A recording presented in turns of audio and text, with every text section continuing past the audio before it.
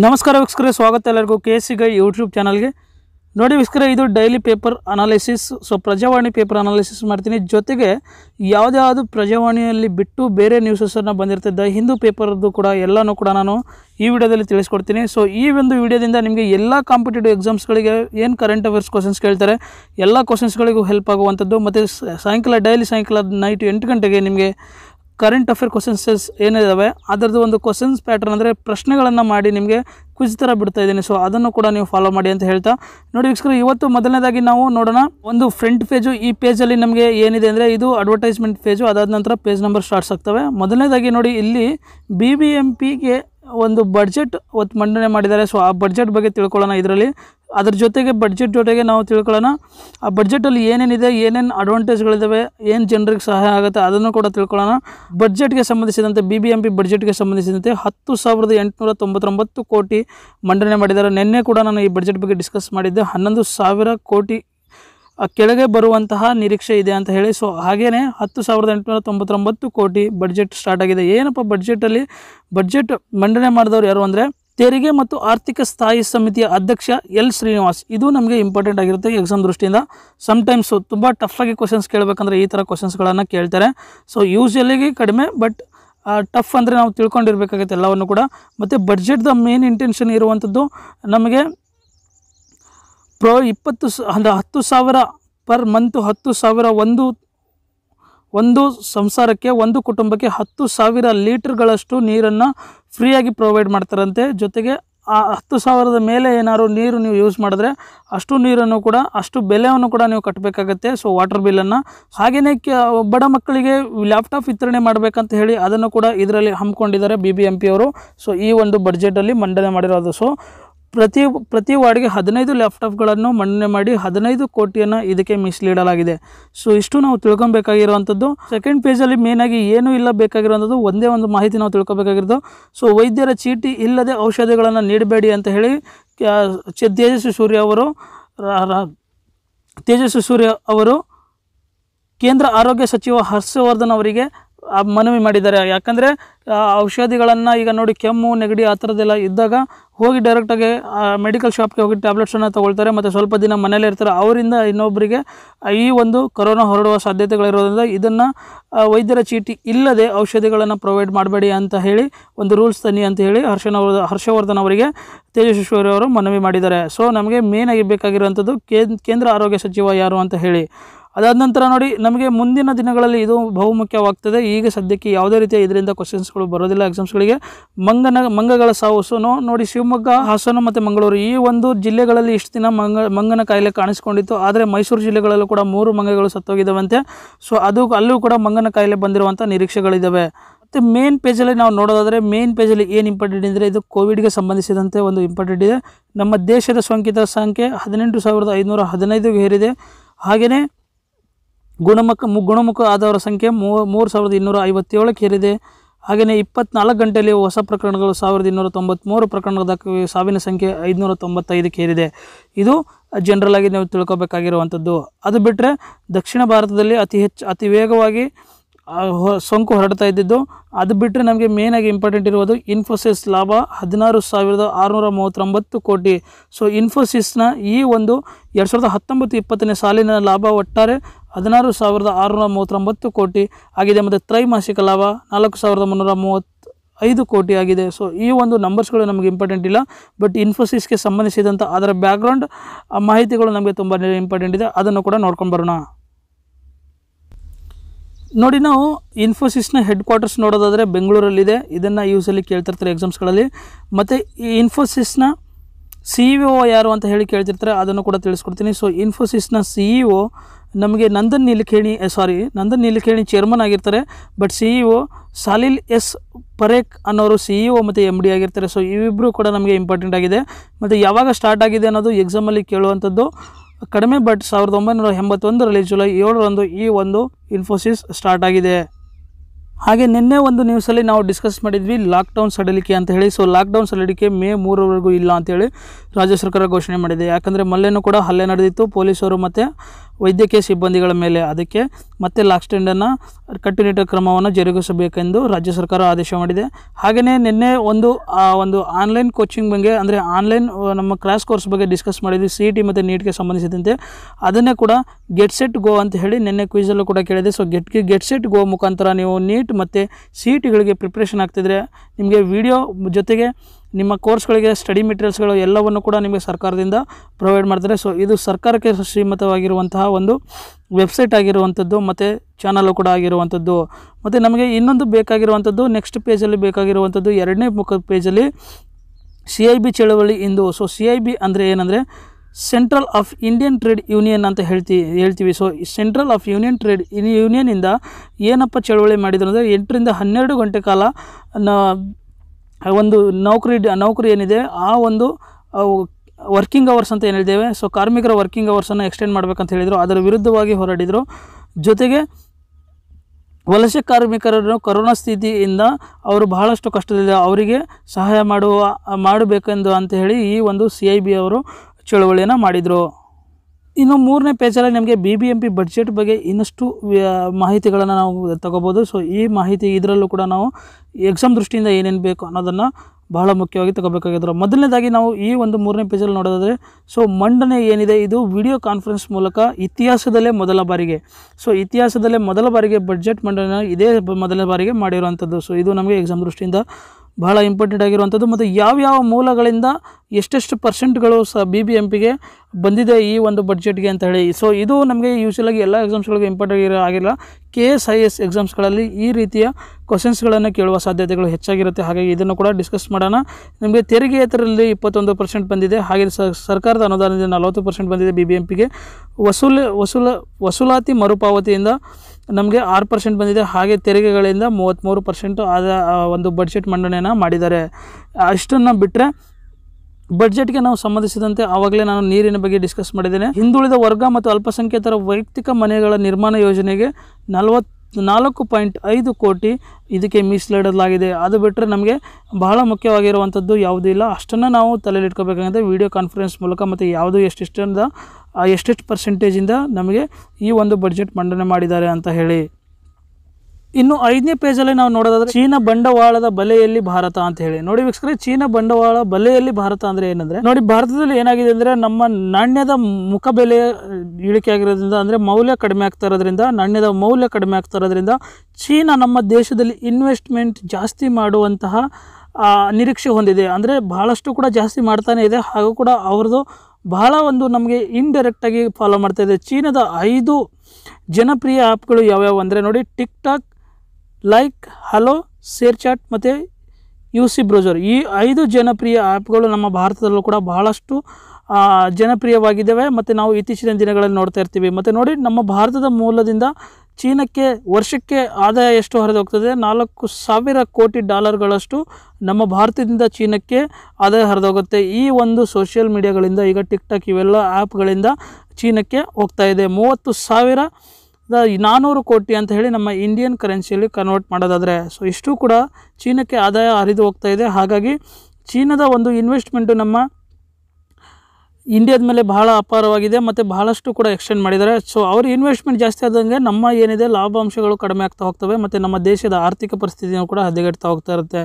So ಟೋಟಲಾಗಿ ಬೆಂಗಳೂರಲ್ಲಿ 45 company ಮೇಲೆ China invest ಮಾಡಿದೆ ಮತ್ತು ಶೇರ್ ಹೋಲ್ಡರ್ ಆಗಿ ಕೆಲಸ ಮಾಡ್ತಿದೆ. ಈ ಒಂದು ಕಾರಣಕ್ಕೋಸ್ಕರನೇ ಈ ಒಂದೇ ಕಾರಣ ಅಲ್ಲ, ಚೀನಾ ಇನ್ವೆಸ್ಟ್ಮೆಂಟ್ ಕಾರಣಕ್ಕೋಸ್ಕರನೇ FDI ಅಂದರೆ ಫಾರಿನ್ ಡೈರೆಕ್ಟ್ ಇನ್ವೆಸ್ಟ್ಮೆಂಟ್ಗೆ ಒಂದು ಪೂರ್ವ ಅನುಮತಿ ತಗೋಬೇಕಂತೇಳಿ ಸರ್ಕಾರ ಆದೇಶ ಹೊರಡಿದೆ. ಸೊ ಹಾಗಾಗಿ ಈ FDIಯಿಂದ 3 ದಿನದಿಂದ ಕೂಡ ಡಿಸ್ಕಸ್ ಮಾಡ್ತೀವಿ. ಸೊ FDI ಅನ್ನೋದನ್ನು ಮರಿಬೇಡಿ.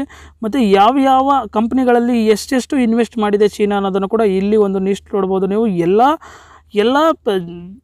ಎಲ್ಲ ಪಾಪ್ಯುಲರ್ ಕಂಪ್ನೀಸ್ಗಳಿದ್ದಾವೆ, ಎಲ್ಲ ಪಾಪ್ಯುಲರ್ ಬಿಸ್ನೆಸ್ಗಳಿದ್ದಾವೆ, ಎಲ್ಲದರಲ್ಲೂ ಕೂಡ ಚೀನಾ ಇನ್ವೆಸ್ಟ್ ಮಾಡಿದೆ ನೋಡ್ಬೋದು ನೀವು. ನೋಡಿ, ಬಿಗ್ ಬಾಸ್ಕೆಟ್ ಮೇಲೆ ಫ್ಲಿಪ್ಕಾರ್ಟ್ ಆಗಲಿ, ವಾಲ್ಮಾರ್ಟ್ ಆಗಲಿ, ಪೇಟಿಎಮ್ಮು, ಓಯೋ, ಉಡಾನ್ ಮತ್ತು ಸ್ನ್ಯಾಪ್ಡೀಲ್ ಆಗಲಿ, ಸ್ವಿಗ್ಗಿ ಆಗಲಿ, ಜೊಮ್ಯಾಟೊ, ಪೇಟಿಎಮ್ ಮಾಲ್, ಓಲಾ ಎಲ್ಲದರಲ್ಲೂ ಕೂಡ ಚೀನಾ ಇನ್ವೆಸ್ಟ್ ಮಾಡ್ತಾ ಹೋಗ್ತಿದೆ. ಹಾಗಾಗಿ ಅವರು ಇನ್ವೆಸ್ಟ್ಮೆಂಟ್ ಜಾಸ್ತಿ ಆದಂಗೆ, ಶೇರ್ ಜಾಸ್ತಿ ಆದಂಗೆ ನಮ್ಮ ದೇಶದ ಆರ್ಥಿಕ ಪರಿಸ್ಥಿತಿ ಏನಾಗ್ತಾ ಹೋಗುತ್ತೆ, ಹದಗೆಡ್ತಾ ಹೋಗ್ತಾ ಇರುತ್ತೆ. ಮತ್ತು ಅವರು ಕೂಡ ಜನಪ್ರತಿನಿಧಿ ಆದಂತಹ ಆ್ಯಪ್ಗಳನ್ನು, ಸಾಫ್ಟ್ವೇರ್ ರಿಲೇಟೆಡ್ ಆಗಿರುವಂಥದ್ದನ್ನು ಭಾಳಷ್ಟು ಮಾಡ್ತಾ ಇದ್ದಾರೆ. ಇದು ಎಕ್ಸಾಮ್ ದೃಷ್ಟಿಯಿಂದ ಇಂಪಾರ್ಟೆಂಟ್ ಇಲ್ಲದಿದ್ರೂ ಕೂಡ ನಾವು ತಿಳ್ಕೊಬೇಕಾಗುತ್ತೆ. ಕೇರಳದ ಮಾದರಿಯಲ್ಲಿ ಯಶಸ್ಸಿಗೆ ಕಾರಣ ಏನು ಅಂದರೆ, ನಿನ್ನೆ ನಾನು ಡಿಸ್ಕಸ್ ಮಾಡಿದಂಗೆ ಕೇರಳದಲ್ಲಿ ಬಹಳಷ್ಟು ಕಡಿಮೆ ಒಂದು ಸೋಂಕಿತರ ಸಂಖ್ಯೆ ಬಂದಿರುವಂಥದ್ದು, ಮತ್ತು ಅಲ್ಲಿ ಕೂಡ ರಿಲೀಫ್ ಆಗಿದೆ.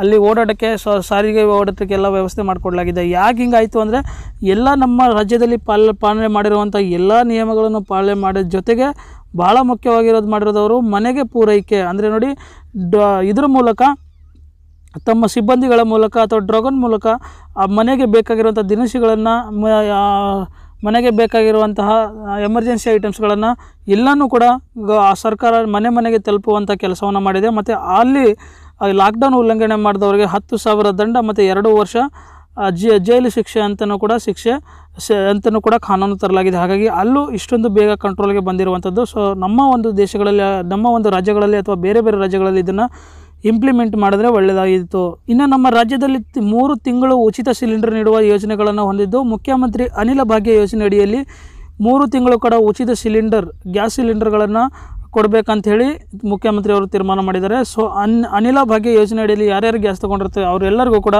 ಸುಮಾರು 1 ಲಕ್ಷ ಜನರಿಗೆ ಈ ಒಂದು ಯೋಜನೆಯ ಪ್ರಯೋಜನವನ್ನು ತಗೊಳ್ಳುವಂಥ ಅವಕಾಶ ದೊರಕಿದೆ.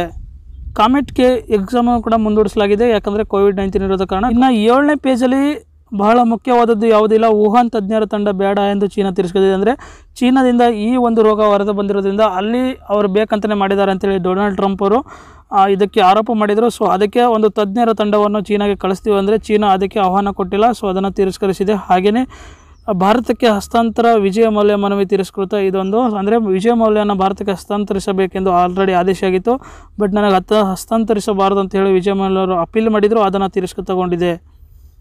ಅದು ಬಿಟ್ಟರೆ ನಮಗೆ 8ನೇ ಪೇಜಲ್ಲಿ ಬಹಳ ಮುಖ್ಯವಾದದ್ದು, ಇನ್ನು ಪೇಜ್ ನಂಬರ್ 8ಅಲ್ಲಿ ನಾವು ನೋಡೋದಾದರೆ ನೋಡಿ, ಭಾಳಷ್ಟು ಇಂಪಾರ್ಟೆಂಟ್ ಆಗಿರುವಂಥ ವಿಷಯಗಳಿದ್ದಾವೆ ಪೇಜ್ ನಂಬರ್ 8ಅಲ್ಲಿ.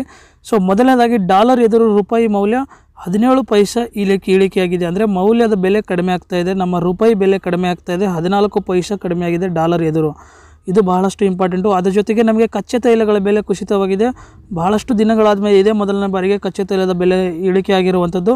ಸೊ ಅಮೆರಿಕದ ತೈಲ ಮಾರುಕಟ್ಟೆಯ ಮಾನದಂಡ ಬೆಲೆಯಾದ ವೇಸ್ಟ್ ಟ್ಯಾಕ್ಸ್ ಇಂಟರ್ಮೀಡಿಯೇಟ್ ಅಂದರೆ WTI ಅಂತ ಹೇಳ್ತೀವಿ, ಅದರ ಬೆಲೆ 41% ಕುಸಿತವಾಗಿದ್ದು ಪ್ರತಿ ಬ್ಯಾರಲ್ಗೆ $10.82 ಆಗಿದೆ ಅದರ ಬೆಲೆ.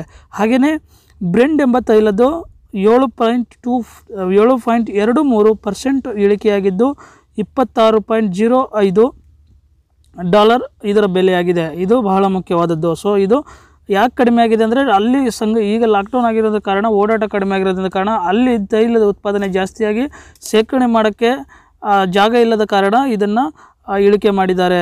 ಬ್ಯಾಡ್ಮಿಂಟನ್ ಆನ್ಲೈನ್ ತರಬೇತಿಯನ್ನು ಕೊಡಲು ಭಾರತದ ಬ್ಯಾಡ್ಮಿಂಟನ್ ಸಂಸ್ಥೆ ಅಂದರೆ BAI ಹಾಗೂ ಭಾರತದ ಕ್ರೀಡಾ ಪ್ರಾಧಿಕಾರ ಎರಡನ್ನೂ ಸೇರಿ ಕೂಡ ತೀರ್ಮಾನ ಮಾಡಿದ್ದು, ಸೊ ವಾರದಲ್ಲಿ 3 ದಿನ 3 ವಾರಗಳ ಕಾಲ ನಿಮಗೆ ಈ ಒಂದು ಬ್ಯಾಡ್ಮಿಂಟನ್ ಕೋಚಿಂಗ್ ಕೊಡಲಾದರೆ, ಸೊ ಅವರು ಕೋಚನ್ನು ಕೂಡ ತಗೊಂಡು ಆನ್ಲೈನ್ ಮೂಲಕ ಕೊಡುವುದಾಗಿ ಅಂದರೆ ವಿಡಿಯೋ ಮೂಲಕ ಕೊಡುವುದಾಗಿ ತೀರ್ಮಾನ ಮಾಡಿದ್ದಾರೆ. ಇನ್ನು ನೋಡಿ, ಒಲಿಂಪಿಕ್ಸ್ಗೆ ಬಿಡೋದು ಕೊರೋನಾ. ನೋಡಿ, ಒಲಿಂಪಿಕ್ಸ್ ಇತ್ತು ಈ ಒಂದು ಮುಂದಿನ ಇದು ಬೇಸಿಗೆ ಒಲಿಂಪಿಕ್ಸ್ ಇತ್ತು. ಸೊ ಈ ಬೇಸಿಗೆ ಒಲಿಂಪಿಕ್ಸು ಕ್ಯಾನ್ಸಲ್ ಆಗುವ ಸಾಧ್ಯತೆಗಳು ಎಲ್ಲ ಇದೆ. ಈ ಬೇಸಿಗೆ ಒಲಿಂಪಿಕ್ಸ್ ಟೋಕಿಯೋದಲ್ಲಿ, ಜಪಾನಲ್ಲಿ ನಡೆಯಬೇಕಾಗಿತ್ತು. ಸೊ ಒಲಿಂಪಿಕ್ಸ್ ಭಾಳ ಇಂಪಾರ್ಟೆಂಟ್ ಆಗಿರುವಂತಹ ಒಂದು ಕ್ರೀಡೆ ಆಗಿದ್ದು, ಈ ಕ್ರೀಡೆ ನಡೆಯೋಕ್ಕೆ ಈ ಒಂದು ಕೊರೋನಾ ಭಾಳ ಎಫೆಕ್ಟ್ ಆಗಿದೆ. ಹಾಗಾಗಿ ಮುಂದಿನ ದಿನಗಳಲ್ಲಿ ಈ ಕೊರೋನಾದಿಂದ ಈ ಒಲಿಂಪಿಕ್ಸ್ ನಡೆಯೋದು ಬಹಳ ಕಡಿಮೆ ಸಾಧ್ಯತೆಗಳಿವೆ. ಮತ್ತು ನೋಡಿ, ಒಲಿಂಪಿಕ್ಸ್ಗೆ ಎಲ್ಲ ಎಕ್ಸಾಮ್ಸ್ಗಳಲ್ಲಿ ಕೇಳಬೇಕಾಗ್ತಾ ಇರ್ತದೆ. ಸೊ ಭಾಳಷ್ಟು ಒಲಿಂಪಿಕ್ಸ್ ಬಗ್ಗೆ ಕ್ವಶನ್ಸ್ಗಳನ್ನು ನಾವು ನೋಡ್ತಾ ಇರ್ತೀವಿ ಕಾಂಪಿಟೇಟಿವ್ ಎಕ್ಸಾಮ್ಸ್ಗಳಲ್ಲಿ. ಹಾಗಾಗಿ ಒಲಿಂಪಿಕ್ಸ್ ಬಗ್ಗೆನೇ ಒಂದು ವೀಡಿಯೋ ಮಾಡ್ತೀನಿ. ಸೊ ಯಾವ್ಯಾವ ಪಾಸಿಬಿಲಿಟಿ ಕ್ವಶನ್ಸ್ಗಳಿದ್ದಾವೆ ನಮಗೆ ಎಕ್ಸಾಮ್ ದೃಷ್ಟಿಯಿಂದ ಕೇಳುವಂಥದ್ದು, ಸೊ ಅದರ ಹಿಂದಿನ ಹಿಸ್ಟ್ರಿ ಮತ್ತು ಪ್ರೆಸೆಂಟ್ ಇರುವಂಥದ್ದು ಮತ್ತು ಹೇಗೆ ಕ್ವಶನ್ಸ್ಗಳನ್ನು ಕೇಳ್ತಾರೆ ಅನ್ನೋದನ್ನು ಕೂಡ ಒಂದು ವೀಡಿಯೋದಲ್ಲಿ ಕಂಪ್ಲೀಟಾಗಿ ಡಿಸ್ಕಸ್ ಮಾಡ್ತೀನಿ. ಒಂದು 2-3 ದಿನಗಳ ನಂತರ ನಿಮಗೆ ಬೇಕು ಅಂದರೆ ಕಾಮೆಂಟ್ ಮಾಡಿ, ಬೇಡ ಅಂದರೂ ಕೂಡ ಕಾಮೆಂಟ್ ಮಾಡಿ. ಡೆಫಿನೆಟ್ಲಿ ಬೇಡ ಅಂದರೆ ನಾನು ಮಾಡೋದಿಲ್ಲ. ಸೊ ಹಾಗಾಗಿ ಮತ್ತೆ ನೋಡಿ, ಯೋಗಿ ಆದಿತ್ಯನಾಥ್ ಅವರ ತಂದೆ ಕೂಡ ತೀರ್ಕೊಂಡಿದ್ದಾರೆ. ಇಷ್ಟು ನಮಗೆ ಈ ಒಂದು ಪೇಜಲ್ಲಿ ಇಂಪಾರ್ಟೆಂಟ್ ಆಗಿರುವಂಥ ಮಾಹಿತಿಗಳು. ಹಾಗೆ ನೋಡಿ, ವಿಶ್ವಕಪ್ ಸಾಧಕ ಬಾಧಕಗಳ ಬಗ್ಗೆನೂ ಕೂಡ ಚರ್ಚೆ ನಡೆದಿದೆ ICC ಇಂದ. ಸೊ ಇದರಲ್ಲಿ ಏನೇನು ತಪ್ಪುಗಳು ಮಾಡಿದೆ, ಮುಂದೆ T20 ಬರ್ತಾ ಇದೆ, ವರ್ಲ್ಡ್ ಕಪ್ T20. ಸೊ ಅದರನ್ನು ನಾವು ಏನು ಇಂಪ್ಲಿಮೆಂಟ್ ಮಾಡ್ಕೋಬೇಕು ಅಂತ ಹೇಳೆಲ್ಲನೂ ಕೂಡ ಇದು ಮಾಡಿದ್ದಾರೆ. ನೋಡಿ, ಇನ್ನೊಂದು ಇಂಪಾರ್ಟೆಂಟ್ ನ್ಯೂಸ್ ಅಂದರೆ ನೋಡಿ, ನವದೆಹಲಿಯಲ್ಲಿ ನಮಗೆ ರುದ್ರೇತ್ ಸಿಂಗ್ BMWಯ CEO ಆಗಿದ್ದಂತಹ ನಮ್ಮ ಭಾರತೀಯ ಮೂಲದ ರುದ್ರೇತ್ ಸಿಂಗ್ ಅವರು ತೀರ್ಕೊಂಡಿದ್ದಾರೆ, ಮೀನ್ಸ್ ನಿಧನರಾಗಿದ್ದಾರೆ. ಸೊ ಈ ಒಂದು ನ್ಯೂಸು ಕೂಡ ನಮಗೆ ಎಕ್ಸಾಮ್ ದೃಷ್ಟಿಯಿಂದ ಇಂಪಾರ್ಟೆಂಟ್ ಆಗುತ್ತೆ. ಹಾಗೆಯೇ ಇಲ್ಲಿ ವಾಟ್ಮೋರ್ ಅನ್ನೋರು ಕೂಡ ರಣಜಿ ಕೋಚ್ ಆಗಿ ಬರೋಡಾ ಟೀಮ್ಗೆ ರಣಜಿ ಕೋಚ್ ಆಗಿ ತಗೊಂಡಿದ್ದಾರೆ. ಸೊ ಇದು ಕೂಡ ನಿನ್ನೆ ಹಿಂದೂ ಪೇಪರಲ್ಲಿ ಡಿಸ್ಕಸ್ ಮಾಡಿದ್ದೇನೆ. ಇಷ್ಟು ಕೂಡ ಇವತ್ತಿಗೆ ಪೇಪರ್ಗೆ ಸಂಬಂಧಿಸಿದಂಥ ಮಾಹಿತಿಗಳು ವೀಕ್ಷಕರೇ. ಇನ್ನು ನಾನು ಹಿಂದೂ ಪೇಪರನ್ನು ಡಿಸ್ಕಸ್ ಮಾಡ್ತೇನೆ. ದ ಹಿಂದೂ ಪೇಪರಲ್ಲಿ ಯಾವುದು ಈಗ ನಾವು ಡಿಸ್ಕಸ್ ಮಾಡಿದ್ದೀವಿ ಪ್ರಜಾವಾಣಿಯಲ್ಲಿ, ಅದನ್ನು ಬಿಟ್ಟು ಬೇರೆ ನ್ಯೂಸಸ್ಗಳನ್ನು ಕೂಡ ನಾನು ದ ಹಿಂದೂ ಪೇಪರಿಂದ ಡಿಸ್ಕಸ್ ಮಾಡ್ತೇನೆ. ನೋಡಿ, KD ತಿರುಪತಿ ಅವರು ನ್ಯೂಸ್ ಸೆಕ್ರೆಟರಿಯಾಗಿ ಪ್ರೆಸಿಡೆಂಟ್ಗೆ ಅಪಾಯಿಂಟ್ಮೆಂಟ್ ಆಗಿದ್ದಾರೆ. ಸೊ ನಮ್ಮ ಪ್ರೆಸಿಡೆಂಟ್ ಯಾರು, ರಾಮನಾಥ್ ಕೋವಿಂದ್ ಅವರಿಗೆ ಸೆಕ್ರೆಟರಿಯಾಗಿ KD ತಿರುಪತಿ, ಕಪಿಲ್ ದೇವ್ ತ್ರಿಪಾಠಿ ಅವರು ಅಪಾಯಿಂಟ್ ಆಗಿದ್ದಾರೆ. ಈ ಒಂದು ಅಪಾಯಿಂಟ್ಮೆಂಟನ್ನು ಕೂಡ ನಮಗೆ ಬಹಳಷ್ಟು ಇಂಪಾರ್ಟೆಂಟ್ ಆಗಿರುತ್ತೆ. ನೋಡಿ, ಇನ್ನೊಂದು NGO ಮತ್ತು FPO ಫಾರ್ಮರ್ ಪ್ರೊಡ್ಯೂಸರ್ ಆರ್ಗನೈಸೇಷನ್ ಅಂತ ಹೇಳ್ತೀವಿ. ಸೊ ಇವೆರಡು ಸೇರಿ ಡೋರ್ ಸ್ಟೆಪ್ ಫ್ರೂಟ್ಸ್ಗಳನ್ನು ತಲುಪಿಸ್ಬೇಕಂತ ಹೇಳಿ ತೀರ್ಮಾನ ತಗೊಂಡಿದ್ದು. ಸೊ ಡೋರ್ ಸ್ಟೆಪ್ ಅಂದರೆ ನಿಮ್ಮ ಮನೆ ಬಾಗಿಲಿಗೆ ಏನಿದ್ದಾವೆ ಅಷ್ಟನ್ನು ಕೂಡ ಫ್ರೂಟ್ಸ್ಗಳನ್ನು, ಅಂದರೆ ಮಾರ್ಕೆಟಲ್ಲಿ ಸಿಗುವಂಥ ರೈತರ ಹತ್ರ ಸಿಗುವಂತಹ ಎಲ್ಲ ಐಟಮ್ಸ್ಗಳನ್ನು ಕೂಡ ನಿಮ್ಮ ಮನೆಗೆ ತಲುಪಿಸುವಂಥ ಕೆಲಸವನ್ನು ಮಾಡೋಕ್ಕೆ ಇವೆರಡು ಕೂಡ ಪ್ರಯತ್ನ ಪಡ್ತಾ ಇದೆ. ಸೊ ನಿಮಗೆ ಬೇಕು ಅಂದರೆ ಈ ಒಂದು ನಂಬರ್ಸ್ಗಳಿಗೆ ಕಾಲ್ ಮಾಡಿ ಕೇಳಬೇಕು. ಮತ್ತು ನೀವು ಏನಾದ್ರು ಫಾರ್ಮರ್ ಆಗಿದ್ದರೆ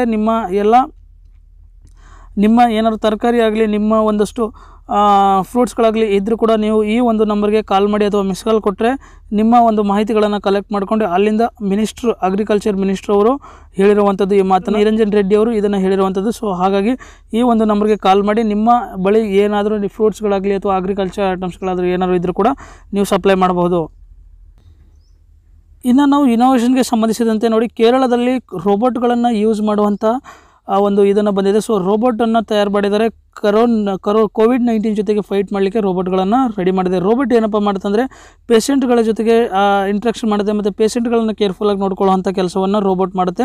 ಸೊ ರೋಬೋಟನ್ನು ನಮ್ಮ ಕೇರಳದ ಹೆಲ್ತ್ ಮಿನಿಸ್ಟರ್ ಶೈಲಜಾ ಅವರು ಲಾಂಚ್ ಮಾಡಿರುವಂಥ ವಿಡಿಯೋ ಕಾನ್ಫರೆನ್ಸ್ ಮೂಲಕ. ಮತ್ತು ರೋಬೋಟನ್ನು ಹೆಸರು ಹೀಗಿಡಲಾಗಿದೆ, ನೈಟಿಂಗಲ್ 19 ಅಂತ ಹೇಳಿ ಇಡಲಾಗಿದೆ. ಸೊ ಇದು designed by student of Jyothi engineering college, so Vimal Jyothi engineering college ಅಂತ ಹೇಳಿ.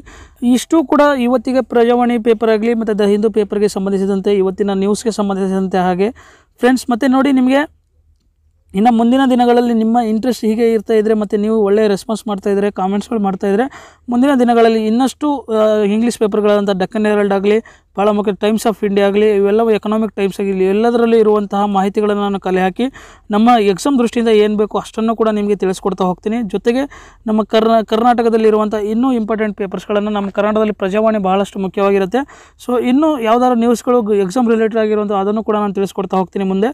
ಸೊ ನಿಮ್ಮ ಇಂಟ್ರೆಸ್ಟ್ ಹೀಗೆ ಮುಂದೆ ಹೊರ್ತಾ ಹೋಗಲಿ ಅಂತ ಹೇಳ್ತಾ ಇವತ್ತಿಗೆ ಮುಗಿಸ್ತಾ ಇದ್ದೀನಿ. ನೀವು ನಮ್ಮ ಚಾನಲ್ ಹೊಸಬರಾಗಿದ್ದು ದಯವಿಟ್ಟು ಸಬ್ಸ್ಕ್ರೈಬ್ ಆಗಿ ಮತ್ತು ಬೆಲ್ ಐಕಾನ್ ಆನ್ ಮಾಡಿ. ಹಾಗೆ ನಿಮ್ಮ ಫ್ರೆಂಡ್ಸ್ಗಳಿಗೂ ಶೇರ್ ಮಾಡಿ ಮತ್ತು ಅವರು ಕೂಡ ಭಾಳಷ್ಟು ಜನ ಬರ್ತಾಯಿದ್ದಾರೆ. ನಮಗೂ ಕೂಡ ಒಂದು ಇನ್ಸ್ಪಿರೇಷನ್ ಆಗ್ತಿದೆ. ನಾವು ಕೂಡ ನಿಮಗೆ ಇನ್ನೂ ಮೋರ್ ಆ್ಯಂಡ್ ಮೋರ್ ಹೆಲ್ಪ್ ಮಾಡುವಂಥ ಸಾಧ್ಯತೆಗಳಿರ್ತವೆ. ಹಾಗಾಗಿ ಇವತ್ತಿಗೆ ಇಷ್ಟು, ಮತ್ತೆ ಸಿಗೋಣ ಹೊಸ ವಿಡಿಯೋ ಜೊತೆಗೆ. ಅಲ್ಲಿವರೆಗೂ ಬಾಯ್.